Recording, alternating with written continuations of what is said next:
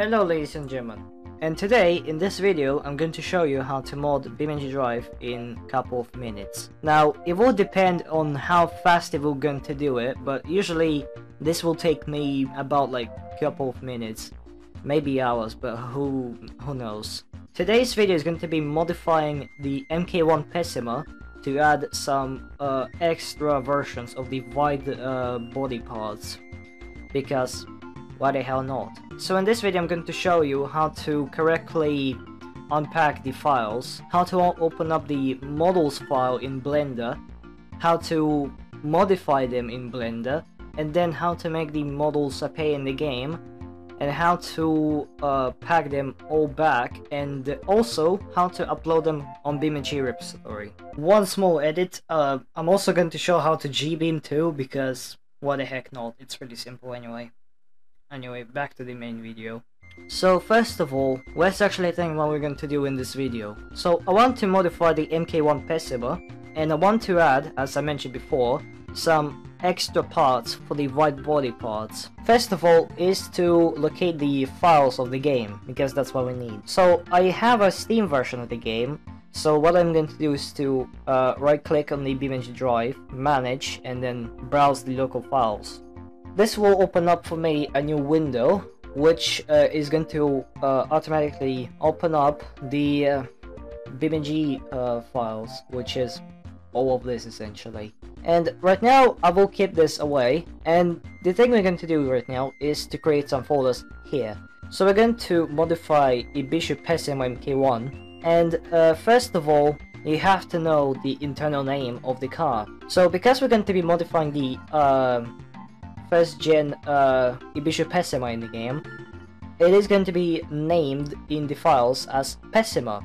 So you can check what car it is by internal name by going into the folder and then finding the picture called default. Whenever you press on it, it will show up the default picture of the car. In this case, we are right, this is MK1 Pessima, so that's what we're going to do. And with that in mind, we go back to this folder right here, or whatever you're going to place it in. Then you create a new folder, name it vehicles, then go to that folder again, and then the next thing I'm going to do is to create another folder, but this time name it with the name of the internal name. So because this is MK1 Pessima and the internal name, as we know, is Pessima, we're going to just type Pessima. Now if you modify a different car, it will be of course different, so check that up and write the internal name of the car right here. You can copy it too, it is also an option, so yeah. And the next thing I'm going to do is to put some files. Now what I'm going to specifically modify is going to be the bumpers, because I want new bumpers to the car. So what I'm going to do is to search for the bumpers files, and I found them right now. It's these files right here, the Pessima bumper F, which is front, and Pessima bumper R, which is of course rear. So I'm going to copy all of those and put them here. And the next thing I want is the model of the car itself, because we need to modify that too. So select that too, and we're going to paste it here. Now here's another thing, you can use Notepad for this, but I recommend using the Notepad++ or Visual Studio Code, because it's much easier to modify the files like this in programs that are specifically made for coding. I'm using Notepad++, but you can use the Visual Studio Code if you want to. So once we put the files that we need to modify, first of all you have to rename them, because if you keep the default names of these files, it may actually corrupt the game. So to avoid that, the next thing you're going to do is to just rename them.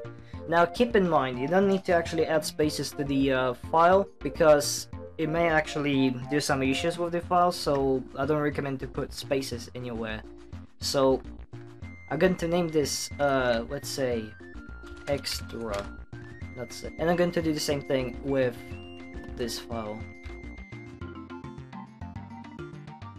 And as you can see, we renamed these files right here to say extra on them, so it won't actually corrupt any of these files here. Because again, if they have the same name here as the files over here, they will actually conflict with each other and corrupt the car itself. Now with that in mind, let's actually start modifying. Now let's open up the bumpers files. And the next thing I'm going to do is to locate the white body parts. You can do just this, but I'm going to only select this and remove it because I need just the white body stuff. Yeah, this is it. So save the file. And the same thing I'm going to do with this file. I'm going to remove those two. Here we go. And this is pretty much it. I already saved it, so yeah. So the next thing is going to be renaming the parts. Each part actually has its own internal name. Not only just this name, but also internal one. If both internal names are going to be similar with the exact same names of the files, they will start conflicting with each other and possibly corrupt the car. So keep that in mind. So I want to match the name of this with the name of the file. I'm going to put underscore extra, and it's going to say extra on it. Same thing is going to be with the rear bumper, so I'm going to do the same thing. And now we have the extra. Now the next thing is going to be naming the part, so you can actually see what it's named in the game, not just the internal name. Keep in mind, if you keep the same exact name, you will confuse yourself. It will display in the game, but it's going to be confusing to know which one is yours and which one is the default or game's one. So I'm going to put just extra here. Same thing here, so I will know it is my change. Save two of them. And that's pretty much it. Now the next thing is going to be modifying the model. If you see these flex bodies, that is actually the models themselves right here. So the next thing we're going to do is to open up the model file we have put over here. The .day file is actually the format for 3D model files. Now I recommend using Blender, but you can actually use any other 3D modeling software that supports DAY files. It is all the way up to you, but I will recommend using Blender because it's much easier to understand, and you have a lot of tutorials on YouTube of how to use it. Keep in mind, this tutorial isn't about how to use the Blender, so I recommend watching some Blender tutorials, some basic Blender tutorials, so you can actually easily understand how to use the Blender. And with that in mind, let's open up the Blender, and then go to File, Import, collada.day. Then locate the folder where you put the mod stuff. In my case, I put it in BeamNG mods, and it's going to be the folder named for tutorial. So I'm going to find that. Here it is. Vehicles, Pessima, and here's the Pessima underscore extra.day. Click import collada once that's selected, and we imported the model of the car. We don't need the entire model of the car, so the only thing we need is only the white body parts. This is how it's called here, and this is it in the Blender. Here it is. I selected it, and this is how it looks like. So I need to select all of them, and in my case I need to deselect the bumper F kit and bumper R kit because that's what I'm modifying. So double click on those to deselect, and then press delete so you can actually delete them. And we only just left with these parts. So it is now all the way up to you how to model the parts, but in my case I want to just make them flat underneath here and just, you know, have a big ass beard on the bumper. So that's what I'm going to do.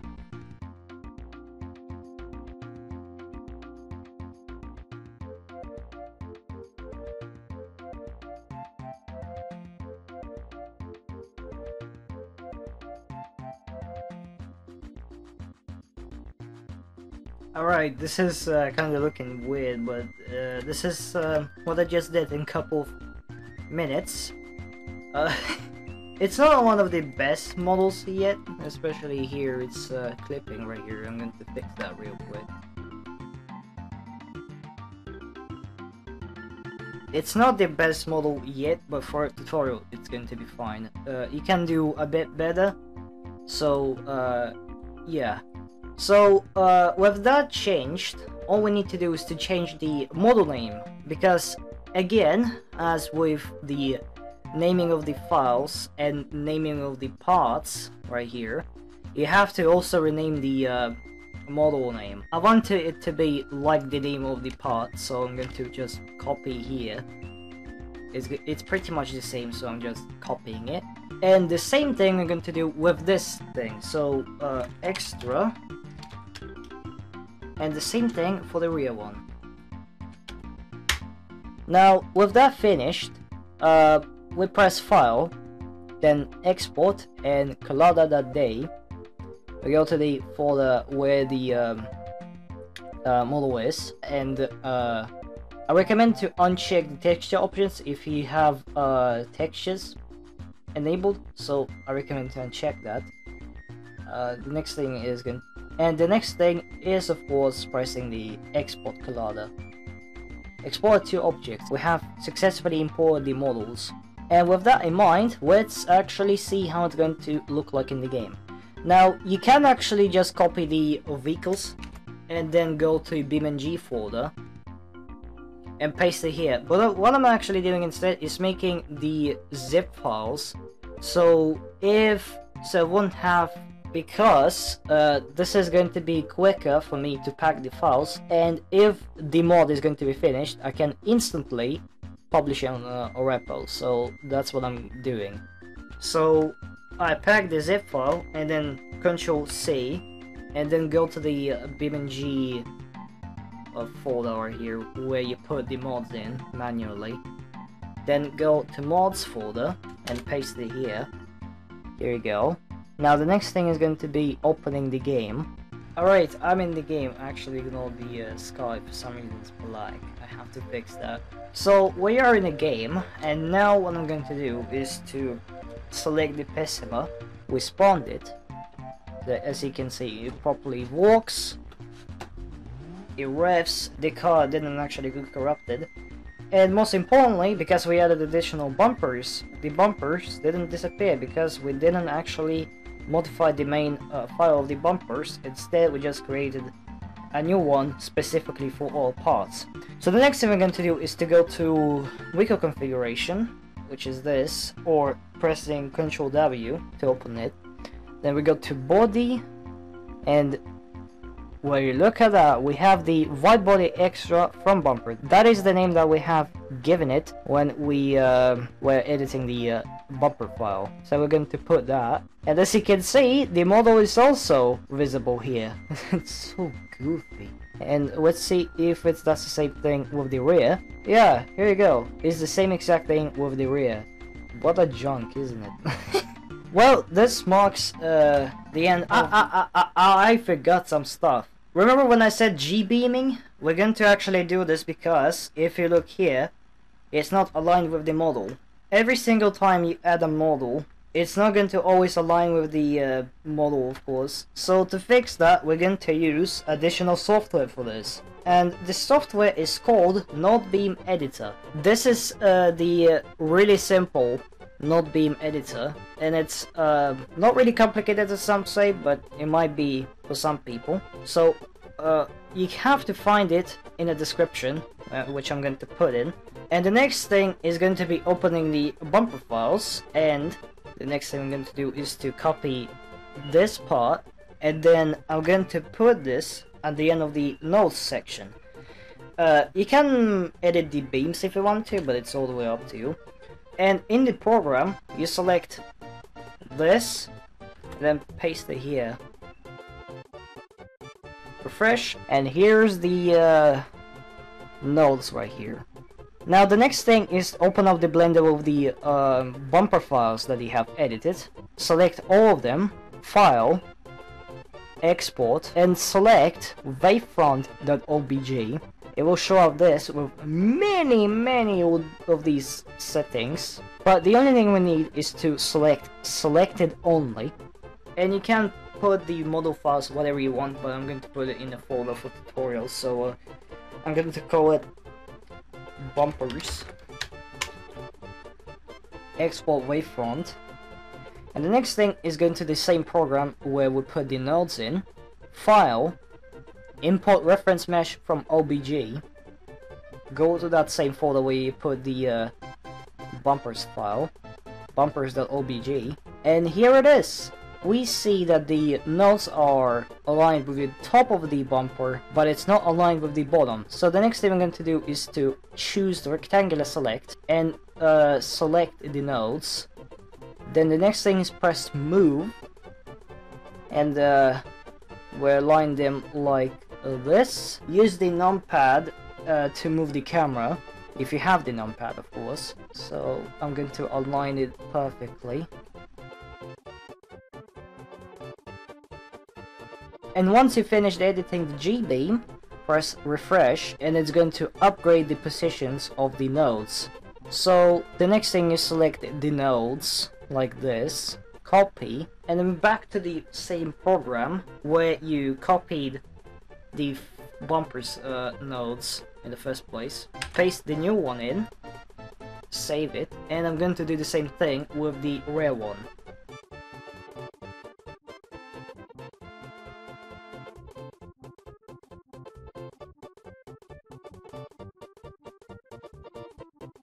Alright, so align the same thing with the rear one. Update, refresh, and then select all of them. Actually, no. This. Copy. Control V. And I'm done. And we're done with the program, so we can just close it. I'm going to delete these files right here because we don't need them now. Vehicles, and then we pack the mod again. Going to remove the thing here. I'm going to BeamNG folder, mods, paste it, yep. Then we go back to the game. The game is refreshed. And, oh, hang on. And let's see if it's aligned or not. Yes, here it is. It's now aligned and it's perfectly G-beamed. Yeah, it's going to be painful driving on the curbs, so yeah, that's amazing. Same with the rear too. So if you finished modding and you want to share this with the publicity to the other place of the game, you can actually do it on the repo. So we'll go back to the folder in which we hang on, what? So we go back to the same folder in which we packed the mod. The next thing I'm going to do is go to the BeamNG website. For some reason, provided blocked the website. I will figure it out a bit later, but right now I'm going to use the VPN. It doesn't really going to matter for me.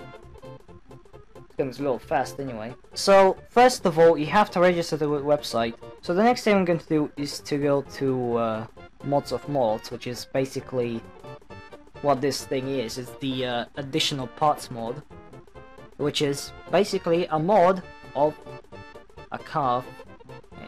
Yeah, you get me.